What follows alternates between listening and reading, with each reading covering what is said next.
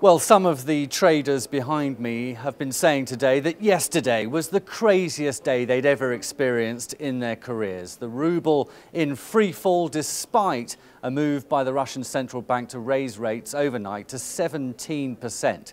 Well, where are we today? What next for the ruble? Here to bring us up to date is John Hardy. He's head of FX strategy here at Saxo Bank. So, John, a crazy day for you too.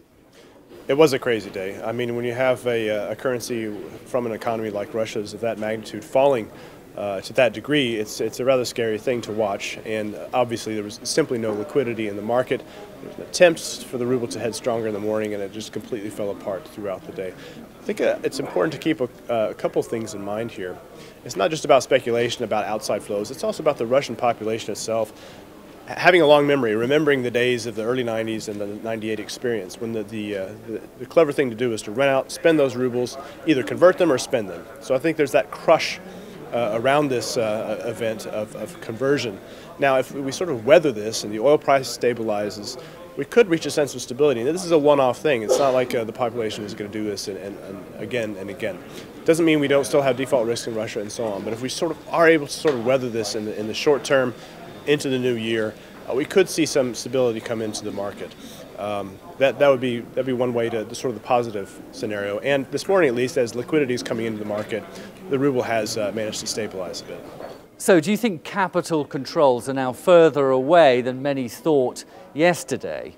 Well, yesterday the situation was very fluid, and that capital control risk is still there. If we do get another round of panic, if bigger players that need to exchange a more significant amount of rubles need to come into the market, the market simply won't be able to absorb it if the Russian central bank doesn't want to use reserves to help that conversion take place. So, again, this situation is very fluid. I'm just trying to outline a scenario that says it could go either way, and that this could fade, and we could see the ruble stabilize. But we do need to see, longer term, of course, this situation, Ukraine stabilizing, but of course, in the short term, oil price stabilizing, and a sense that the market is at least gone flat, if not the ruble strengthening a bit.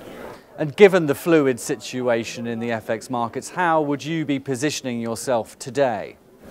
Right. Now the key question is, I would not be trading the ruble personally, but the key question is, I think, for global markets, I think this energy decline and even this ruble, these tensions over the ruble volatility have been at the center of some of this correction in markets, across asset markets. And this is coming right ahead of an FOMC meeting. Has this been enough? A 5% correction in the S&P 500, this tension over the ruble, collapsing oil prices, low quality bonds also suffering declines. Is this enough to make the FOMC blink and not do anything on policy, which it probably already was trying to lean towards doing, rolling out a slightly more hawkish message, possibly eliminating that considerable time language, which is a key focus at today's meeting. So I don't think it's enough. I think they're going to roll ahead with what they're planning to do anyway if we get some sense of stability in the markets today.